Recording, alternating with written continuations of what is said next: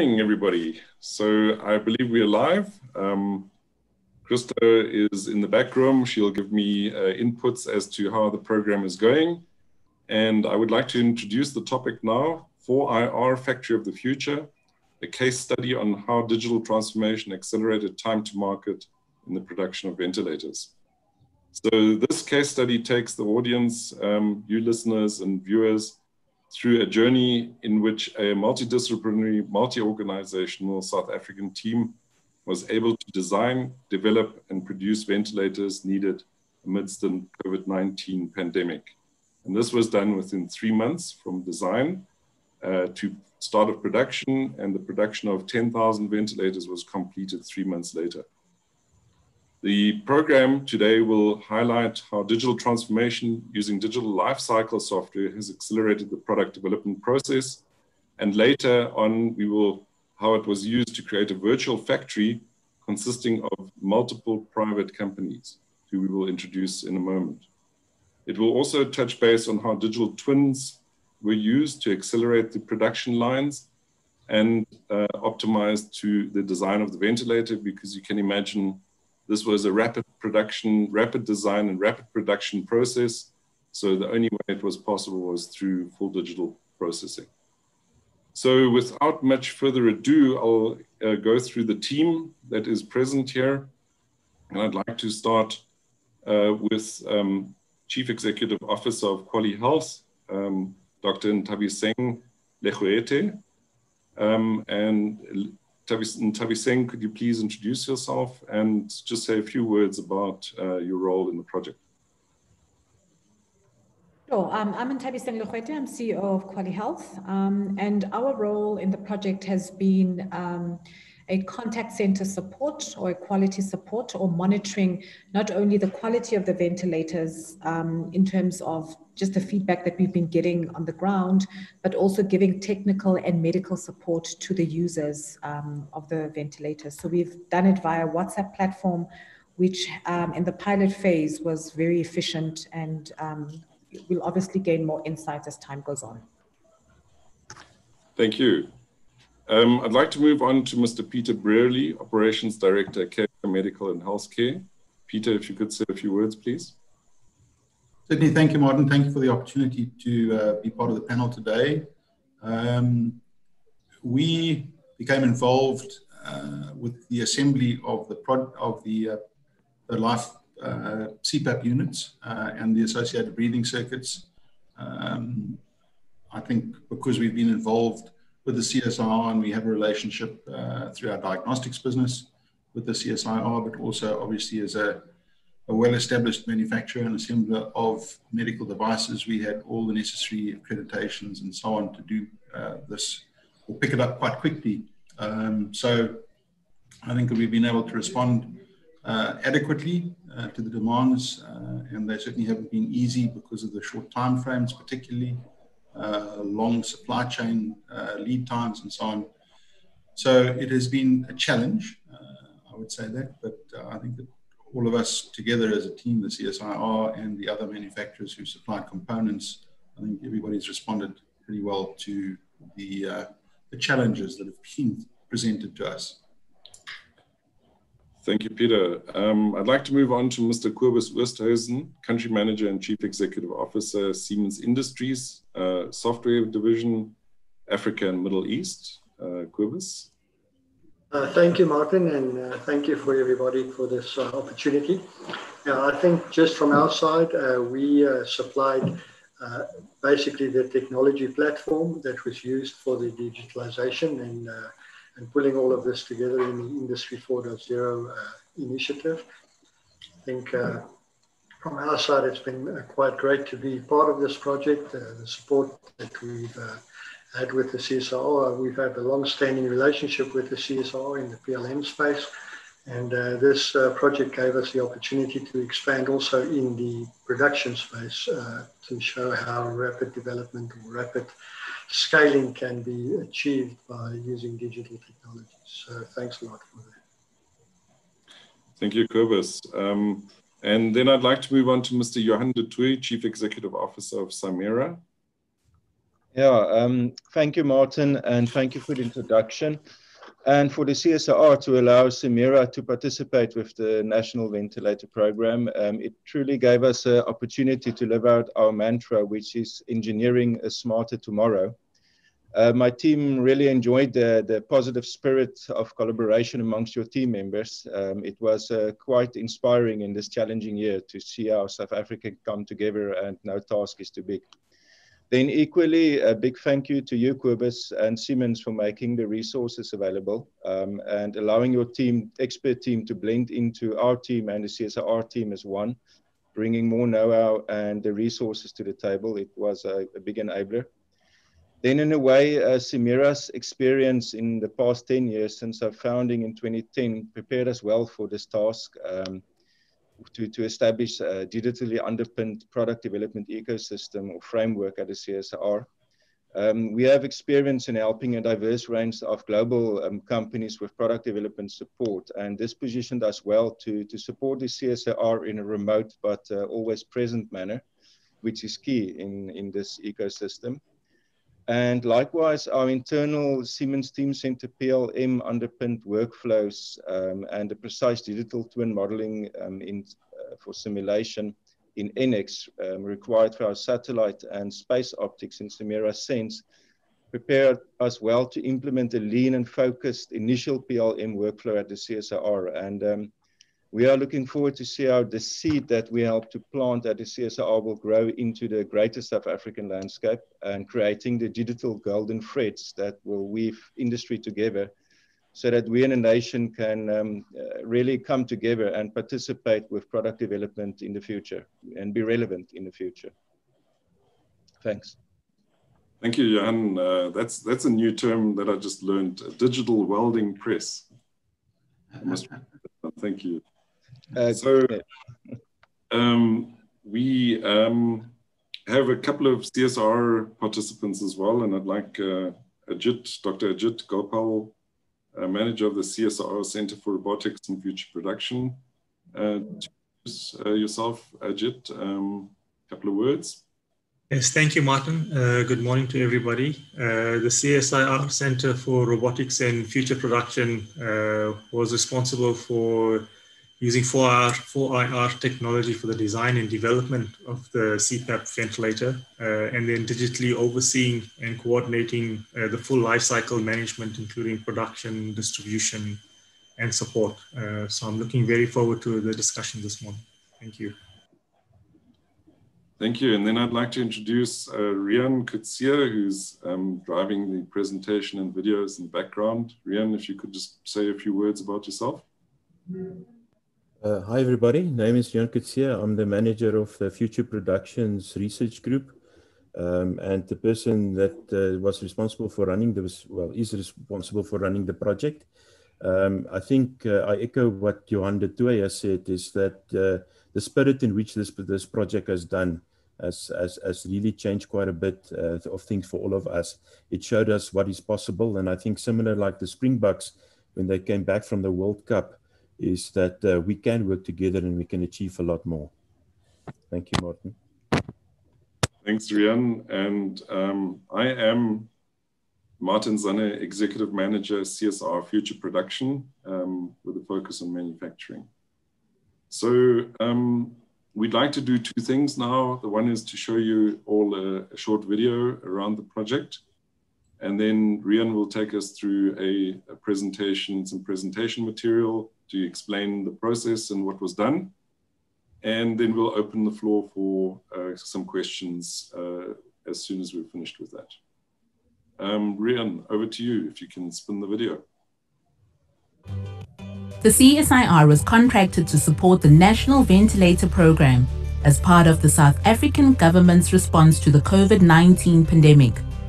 The CSIR Lung Inspiratory Flow Enabler, or CSIR Life, is a non-invasive ventilator, rapidly and easily applied as emergency equipment to help patients experiencing respiratory distress. The development had to be completed in a short time frame and ensure that compliance and licensing could be achieved under the South African Health Products Regulatory Authority and guidelines of the World Health Organization. The system is based on existing continuous positive airway pressure ventilation technologies that supply a pressurized mixture of air and oxygen to the patient through a mask. A mild level of air pressure keeps the airways open and sustains lung pressure. The system consists of a standalone flow generator that is used in conjunction with the breathing circuit, comprising hoses, filters, and a mask. A digital development platform was used as part of the product lifecycle design methodology and meant that a product could be transferred to partners in industry who would perform the actual manufacture and assembly and deliver large volumes of units. The systems were tested at Specialist Medical Devices Laboratory at the University of Cape Town and a medical specialist at Charlotte Maxeke Hospital in Johannesburg. Manufacturing of the parts took place in Gauteng and Cape Town. After manufacture, all components are cleaned and dispatched for assembly at Akacia Medical in the Cape Province.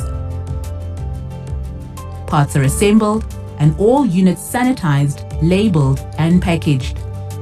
The packed products are ready for dispatch to various healthcare facilities across the country.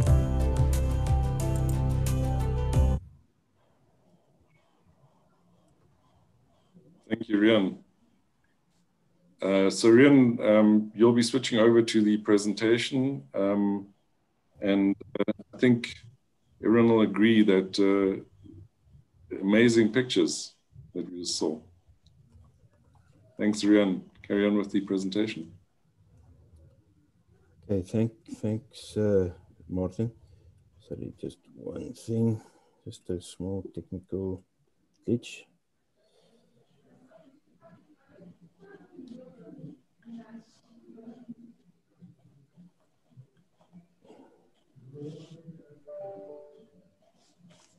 Sorry, guys.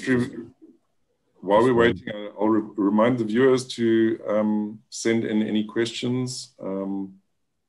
They'll be relayed to us, so we're open to any conversation, or nearly any conversation.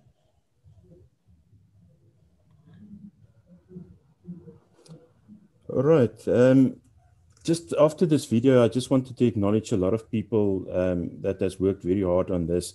I think first most the Solidarity Fund for funding this initiative, and then SARAO for managing it, and all the government departments that play a role, including SAPRA that did the regulatory stuff.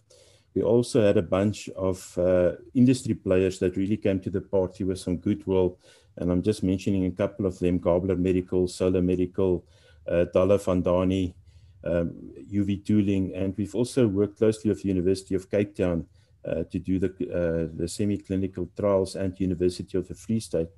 And then, of course, Siemens for their donation of the software that made it possible. Akacia, that is probably one of the best medical companies that I came across in South Africa. And then Simera for their support, Quali Health, that is indispensable. And then also people that help us with the quality management systems, the integrated messaging system. So just want to acknowledge these people. What I'm going to present today is not just my own work. This is a work of a group of people, and it's probably more than 30 people that has actively contributed to this project. What I'm going to discuss is basically just the history. Where did the CSIR start with digital transformation? A quick overview of the ventilator project and the timelines. Then just the importance of digital transformation. And currently it's quite a buzzword, but it's something that we need to understand in a business context.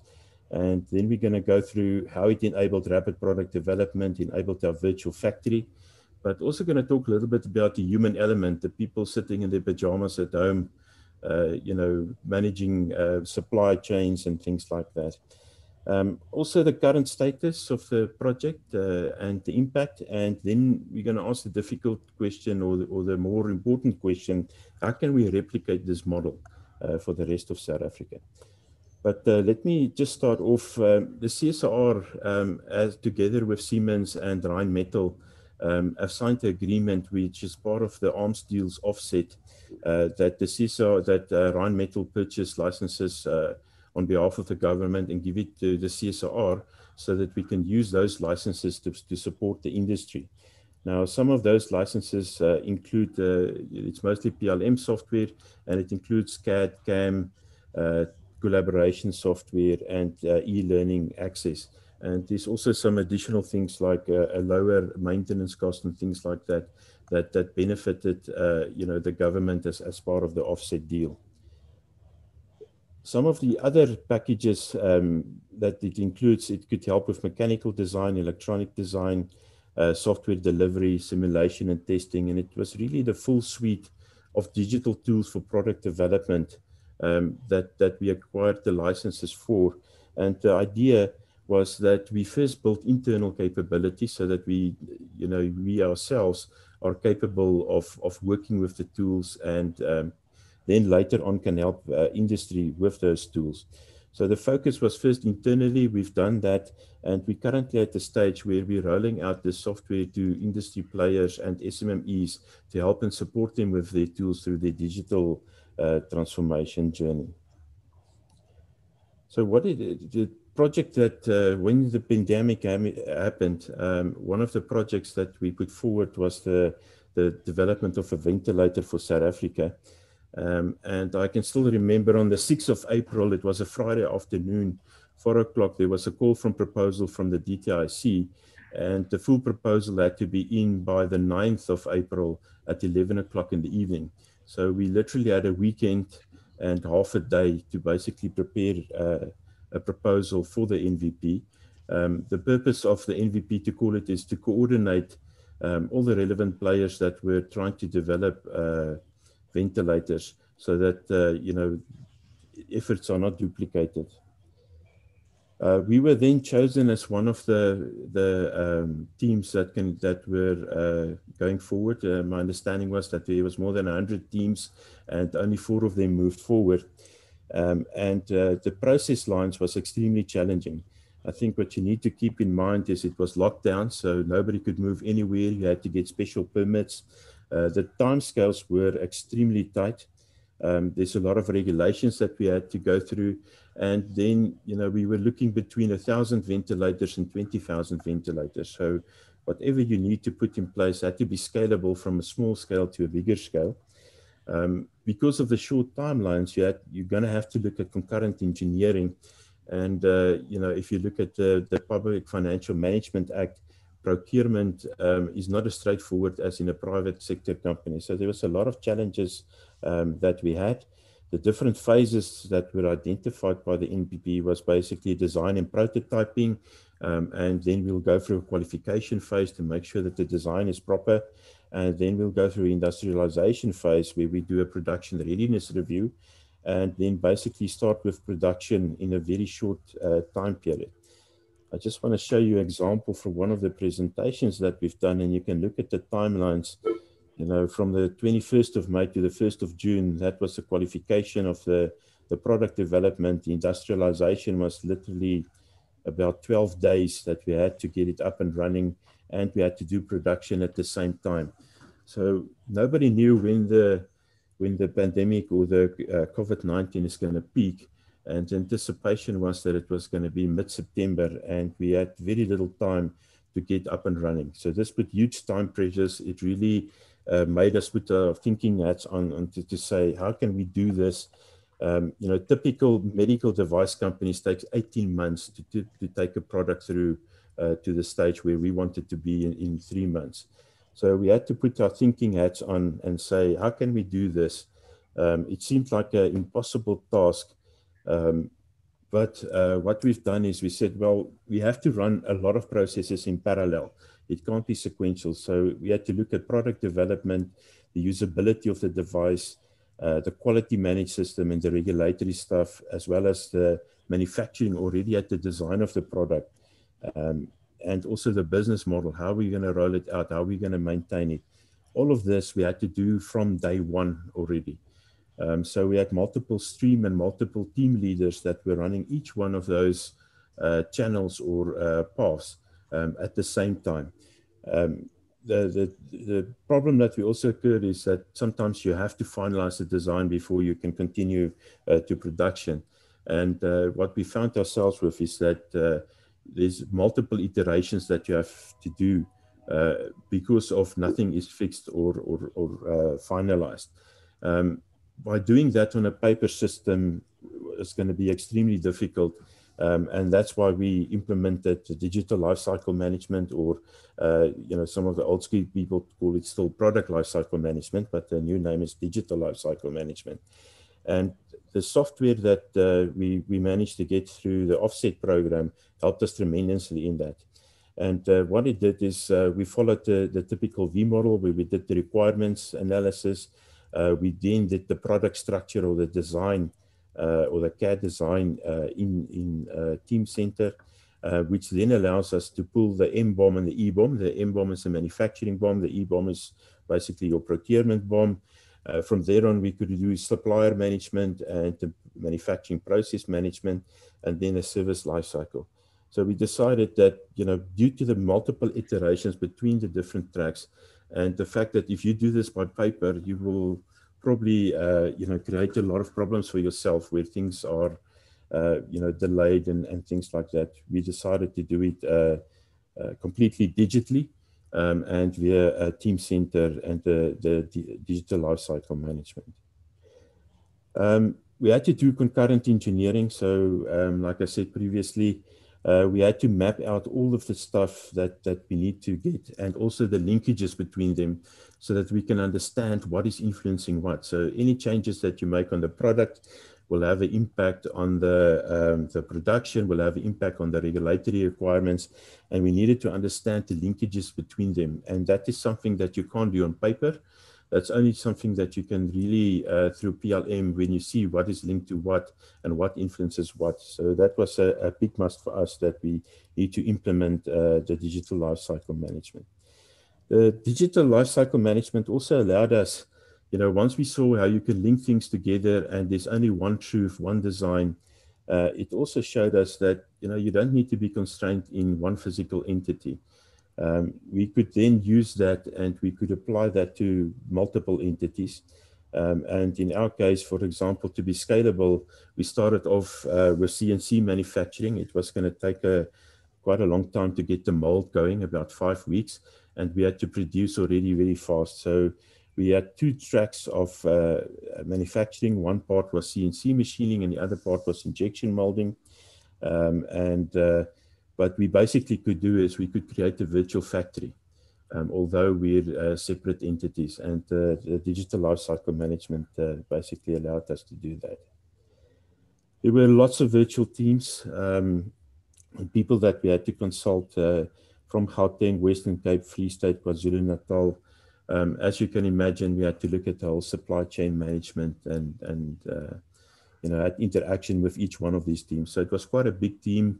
It was sometimes difficult to coordinate, and it also resulted in meetings at 7 o'clock, 8 o'clock, 9 o'clock at night to get some of the stuff through. This was all done in lockdown level 5, so minimum physical interactions between people.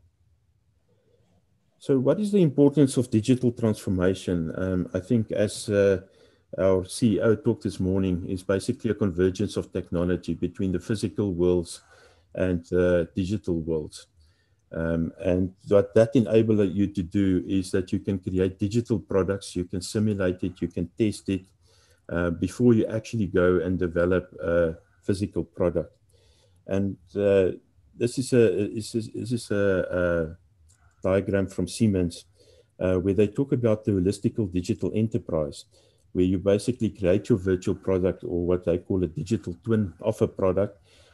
You do all the specifications in that, and then when you got your real product, you can actually verify it. You can also simulate your production, do some virtual commissioning without any cost or plant layout, and you can verify that, and it then results in real optimized production. So you don't have to set up the plant first and then sort out all the issues. You can probably sort out about 50 or 60% for the issues that you're going to get in a virtual space before you actually have to do it in the physical space. There's currently a lot of buzzwords around digital transformation, 4IR, and things like that. But at the end of the day, it really comes down to how can you add value. So the first thing is, how can you empower your employees, and how can you grow them? How can you upskill them? How can you make sure that you get the best out of them and they also get the best out of you, from a profit point of view and things like that. So it's all about the empowerment of your employees. It's engaging your customers and improve their experience. When you start having intelligent projects in the market, you get direct feedback from the customers, which will impact your design. So that's quite important. And then also it helps you optimize your operations, and it transforms your product, because your product is not just the thing that you put down at the customer that you utilize and you don't get feedback. It now becomes intelligent product. You can actually create a better environment or a better experience for your customer as well. So at the end of the day, digital transformation really comes around the data flow from your people, from your customers, from your product in the market, and to help you make better decisions. It's not really about, is it IoT, is it a robot, is it not? Those are just tools in the toolbox. But at the end of the day, the end effect must be that you improve your enterprise or make it more productive. So I just want to talk a little bit about the digital transformation or the rapid product development. What the transformation enabled us to do is to develop the product a lot faster. For the people that didn't see the video, this is typically how the product looks like. This is a Venturi ventilator, which basically mixes ambient air with oxygen. On the right-hand side, you will see the actual device. The other important thing that I need to tell is that products don't exist just in a vacuum. They always comes with a system. So what we had to take into account is that although we've got control over the product that we develop, we might have little control of the system that surrounds it.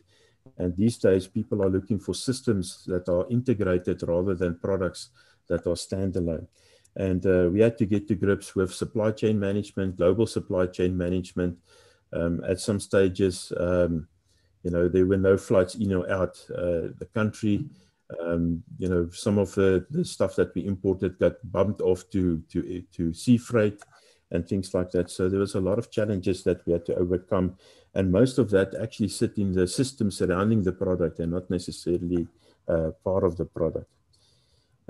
Another hurdle that we had to get across was the regulatory compliance.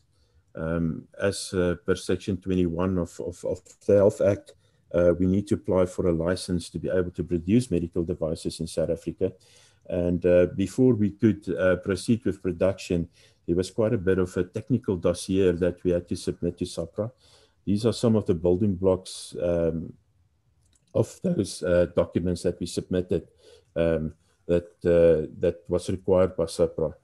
But SAPRA was also very good to us. They came back to us within a week or two, and then we could proceed.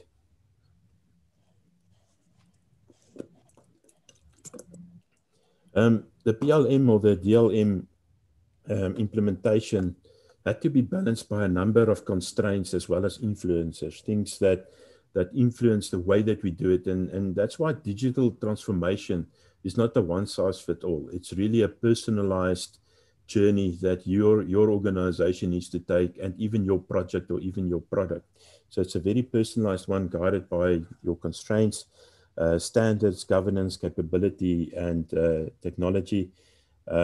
We had to look at the impact of ISO 13485, the medical standard, on our implementation. We need to look at the financial governance, the supplier management, the production ecosystem, the virtual factory that we created, the design tools and the way that we approach it. For the specific product, it was also important to look at that.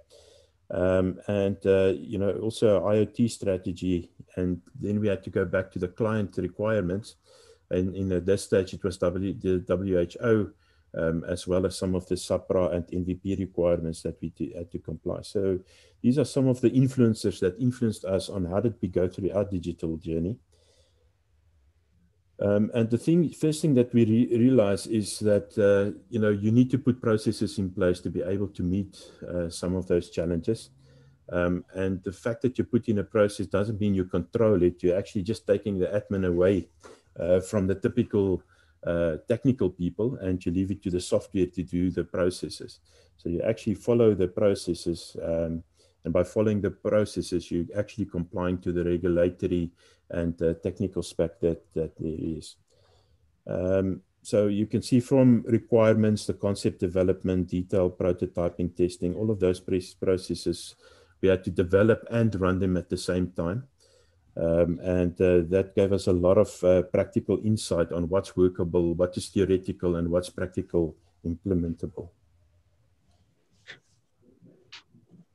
Okay, then what we then found is that this, if you look at the V model, where we use model-based systems engineering, there's a lot of software packages or tools that we can then put into those processes.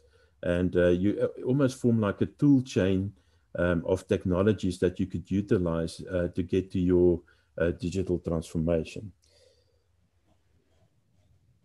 All right, and basically, I think the digital lifecycle management or /PLM is really something that, if it wasn't for that, we won't be able to rapidly develop the software, the hardware and the software that we did. Now, this is a slide around our migration. So in the middle, you see Team Center, which is the collaboration tool that Siemens got, and that is considered our digital thread. And what that means is all the data that we generate are stored there. All the final releases of the CADs, software, hardware, everything is basically located there. And on the top side, you see that's a digital space. So everything is digitally done on the top side. And then at the bottom is the physical space. So what we've done is we started with the requirements using model-based systems engineering. We did the concept design at number 2. We then did the actual physical design using CAD. We did some analysis, flow dynamics, as well as strength analysis. And we could also use the CAM software to do cutting paths for the tools that we have to make.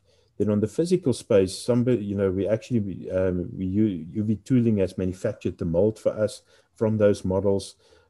We implemented the quality control, the manufacturing execution systems, and then through Quali Health, we've got access to what's happening with the product actually in the market.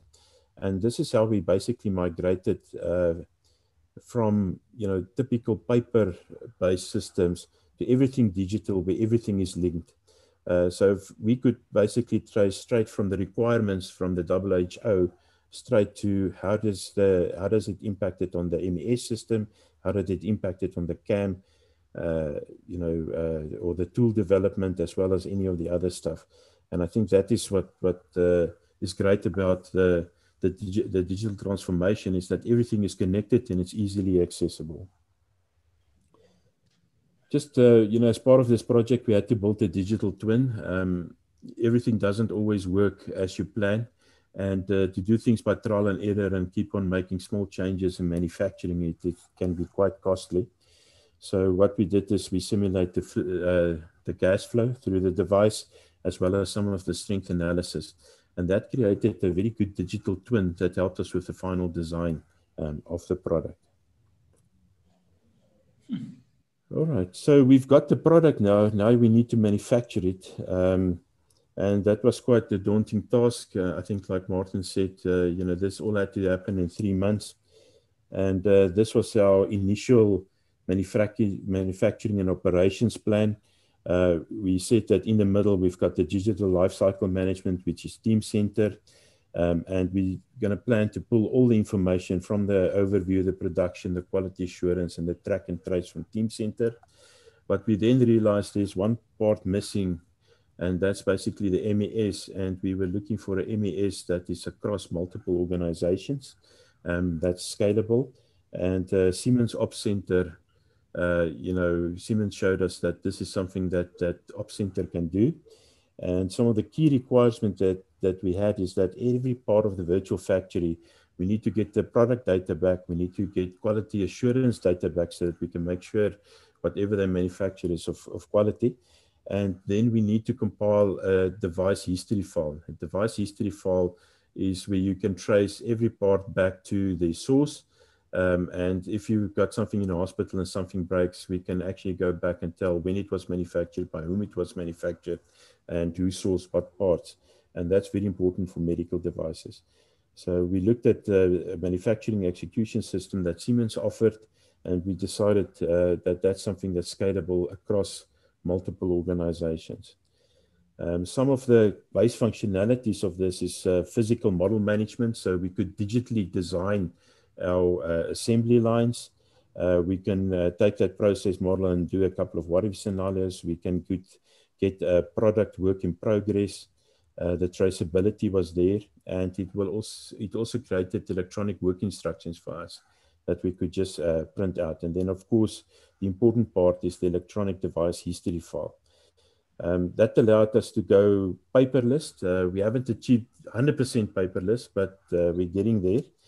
It's a process. It's not something that you just switch over to. And the coordination optimization of orders materials, it's getting better. I'm not going to lie. I think sometimes, you know, I think Peter Brierly, one of the colleagues that talked this, he always say that production is messy. But I can tell you that Op Center helps to make it a lot less messy.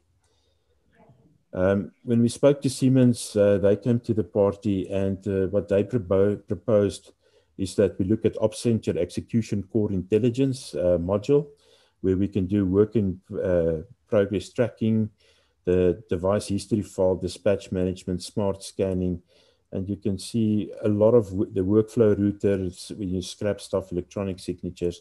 So there's a lot of modules that they could implement.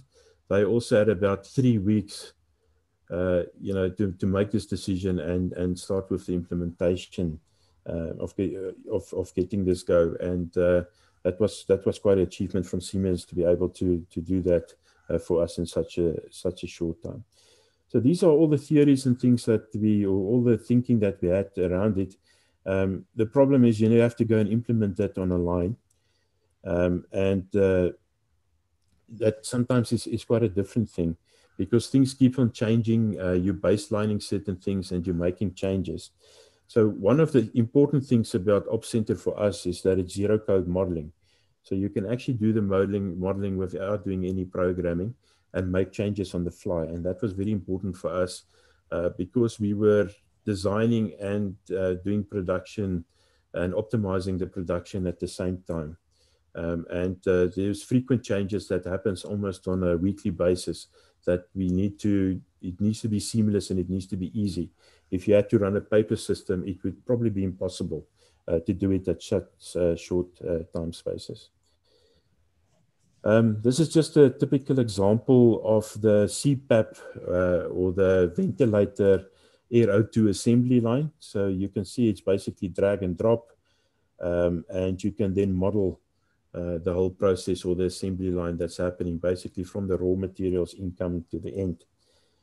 On a practical level, we had employed about 8 students that were at the factory, each one with a tablet, and they monitor as the assembly progresses. And in South Africa, where we're looking at people that are out of jobs, and and part of digital transformation is also automation. What was important for us is that this solution help us to do human integrated automation. So we center the human in the middle, which is typically the students that were here, and we equip them with technology to help the automation. So it's also called human-centered automation, and that's something that I think a lot of factories could really make use of. Still keeping, the technology, still be able to digitize it, but to have the human in the loop. We use standard Android tablets, and we connected with these tablets from Cape Town to our server in Pretoria so that they could capture the real-time production that's happening.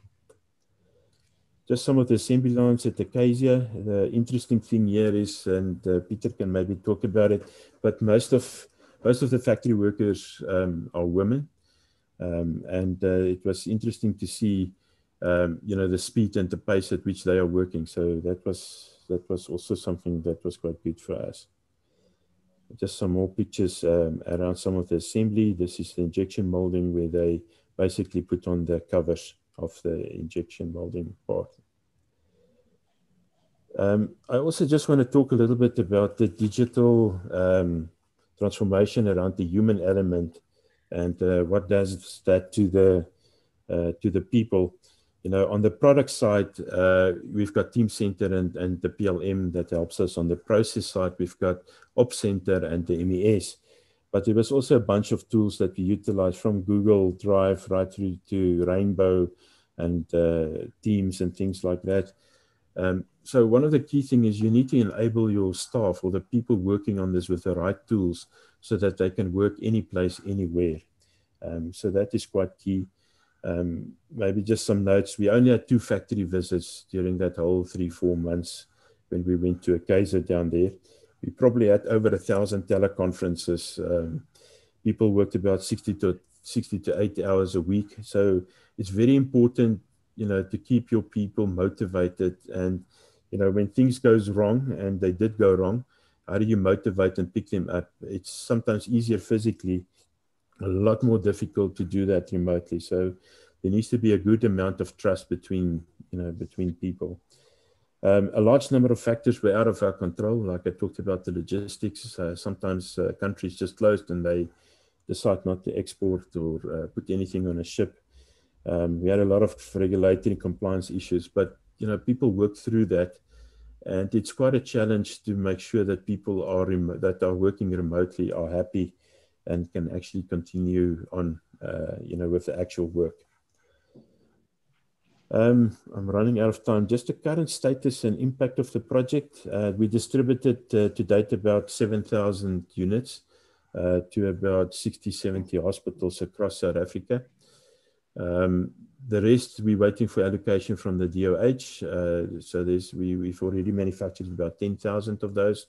And we're busy with the production of another 8,000 on top of that. These are just some of the hospitals that we send it to, and the amounts that we send to those hospitals, to just get an idea that it's basically all over South Africa at this stage. Then I just want to say one of the key things for us is the support for the ventilators. And if you look at digital lifecycle management, a lot of people forgets about the product in the market and the feedback that they get from there. So the role that Quali Health is playing for us is very important. We had to create a support system for the product in the market, and we had to monitor you know, how that actually goes with our product so that we can make some design changes. So they provided medical support where they have medical physicians that are helping other physicians, but then also technical support, and they implemented a WhatsApp help desk that is very easily accessible for any nurse or any doctor in rural or in urban areas. All right, we also just not create the product, but we also did localization. It became very apparent that some of the stuff we won't be able to import it. There were holds on some of the PEEP valves and things like that, and the ones that we could get were so expensive.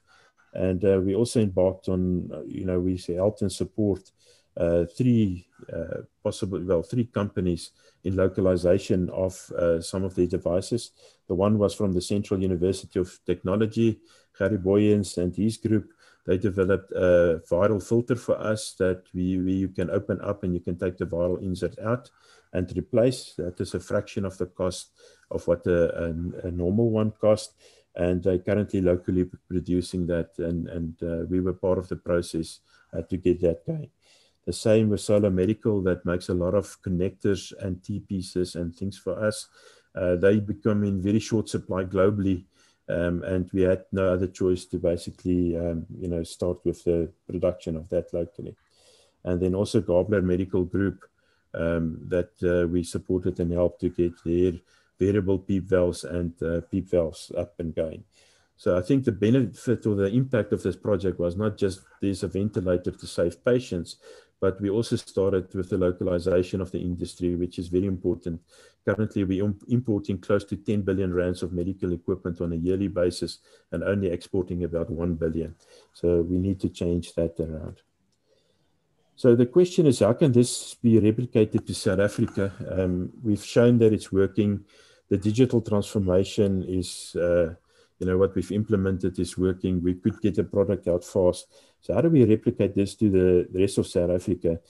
Now, the digital product development approach that we followed, there's some benefits of it. It can be scalable. So it's easily scalable with the tools that we've got. You can scale it into one company or multiple companies or even a sector if you want to do that. You can pivot this to any industry.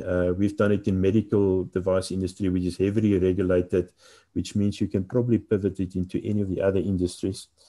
By design inclusive, we've got one truth out there, and multiple people can collaborate on that one design. And we open that up, and you've got proper control around that. We've got standard workflows that are there to get you standardization. And the collaboration on the platform makes it very easy for anybody, even across the world, to be able to collaborate. So this arrows that you see here is just a typical tool chain that we utilize. As you will see, most of them is Siemens products because we had the software. But I think the process to be able to get to a digital twin and to be able to digitally transform is the important part. And what you see here is just the tools in the toolbox that we can help and provide for your digital transformation. Last slide. The CSIR is really trying to support industry. I think, as our chairman has said, that we are there to support the industry, but we're also not going to do this alone. We're busy creating an expert ecosystem consisting of universities, science councils, international experts, industry experts, and try to collaborate to get the best possible solution for the industry out there. And we basically got 5 main areas where we want to help the industry with.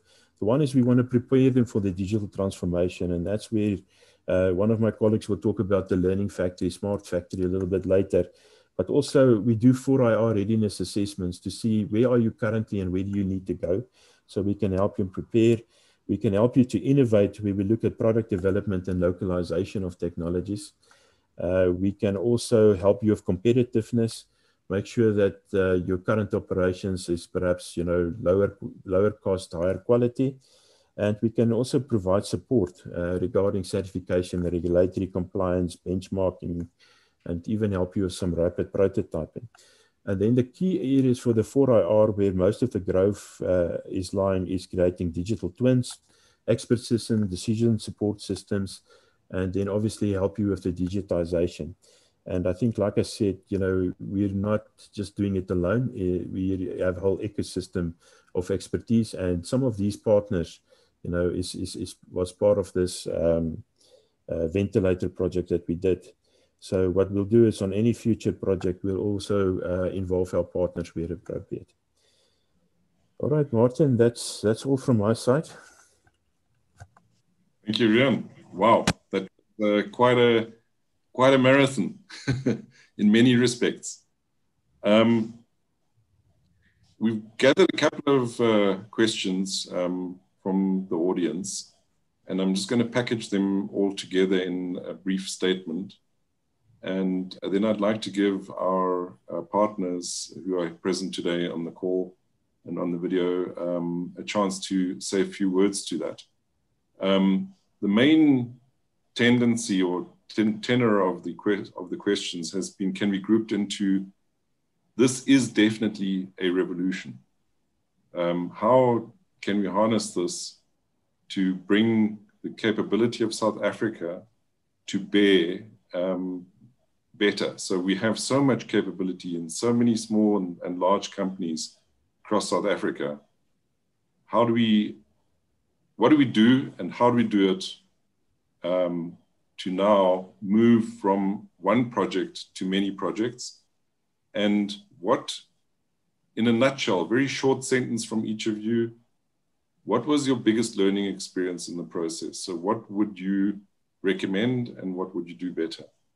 So if I can maybe start off with Johan, from a software, overall software systems approach and a systematic approach, if you could say a few words to that, to this brand new vision and brand new approach, which has now been executed completely in one complete process. So we have probably one of the best case studies. Yeah, Johan, in a few sentences, about a minute. Yes, thanks, Martin. Just a clarification, my pronunciation was probably a bit unclear. What I said earlier was there's a digital golden thread. So that's weaving it all together. And that's actually relevant to the answer here now as well, that if you have this baseline that you trust and you can participate with your skill set coming in and going out, and that process is defined without having to understand the complexity of the whole process. Every SME can participate. If you want to work with a big company, OEMs, it's easy to participate, and that's the one success. And just another insight from my side, and it might be considered negative, but in a way, we've got a kick from the back now to expedite this remote collaboration and thinking new. And in a way, this negative of COVID gave us as industry, and particularly CSIR and these partnerships, a confidence booster. We can do it, and we must just use this energy. That's my 1 minute summary. Thanks, Johan. Cobus, what would you say? I think, Martin, what is important, as a technology provider, we see all these case studies worldwide of how people are doing all of these wonderful things. And what is great for me in this project is that we managed to do it properly in South Africa. And we showed that it can be done with our resources, with our people. So, the important thing with a lot of these technologies is the capability you've established in this project. And I think we need to leverage that. We need to leverage that into SMEs, into other companies, so that this capability can be rolled out to really make us competitive on the world market. Well said. Thanks, Cobus. Peter, you're in the middle, in the thick of things. You had to bear the brunt of the rollout, or the putting everything together into boxes, making sure the final quality check was there, and then getting it onto the road. So, what are your thoughts? Yeah, it's often been said that plans don't survive the first shot on the battlefield, or words to that effect. And to me, probably the best thing about this whole project has been the environment of trust in which we've all operated. That there's been utter faith, effectively, from everybody, that everybody is doing their best to get this thing done, and get it done in the best possible way, as quickly as possible, understanding that the ultimate aim is to provide support for people who are dying literally out there in the hospitals. So the sense that I have is there's been a kind of no blame environment. And if I was to say a couple of things really about, and to echo Johan's comment earlier, that if there have been any positives to take out of this wretched COVID thing, it has been that it appears that the environment has healed quite quickly. And secondly, that it's probably woken up our government and the rest of us to the fact that we actually need to have manufacturing in our country. We cannot rely on imported stuff, and we actually have the capabilities and the attitude to, in fact, do things in this country for our country. And we need to get back to that, because apart from anything else, it creates jobs. So I think for me, if I could take a word away or put a word into everybody else's heads, it is about collaboration. Effectively, Gabler Medical and our company are direct competitors in the marketplace, but we've collaborated. We've worked together, we've helped each other for a common good. And I think that for me is a real win. So that's my takeaway from the thing. We can do it, and we should. Thank you. Those are very wise words. I'd like to, as a last speaker, give Nthabiseng a quick moment to... You're sitting at the back end of the process. I was about to say, so my job, I'm joining this thing on the tail end, because our job starts now. And what's important for us is make sure that we give as much. It's not just support, because support just puts it in a different frame. It's data. giving back the data. And we see our role as data mainly in user experience, but also if there can be some data that we can give back in terms of manufacturing quality or variation in manufacturing quality, based on the queries that come in, that I think could be valuable for the project and other projects going forward. Data in terms of if there's variation in designated user. So example, is it different when a nurse or a doctor uses it in terms of understanding the product and just the experience of the product? That we think is data that could be quite useful. Down the line, as we use it, we'll be able to see if there's any data that can come back from medical outcomes versus conventional ventilators. And lastly, as we go along and as we get approval in non-COVID patients down the line, we'll be able to just see if the experience is different in COVID versus non-COVID. But also just set up our environment to let the data speak for itself and to get some insights come in and patterns that we might not necessarily be thinking about right now that could, make future projects easier and better. Thank you. Thank you. Okay, on that note, thank you very much. Thank you to you all. Thank you to the listeners, viewers. Thank you to the participants, and from the CSR team, Dr. Ajith, Gopal, Riaan, Coetzee, and myself, and the people behind the scenes and in the conference rooms doing the videos. Thank you very much. Have a good day to you all. Thank you. Thank you.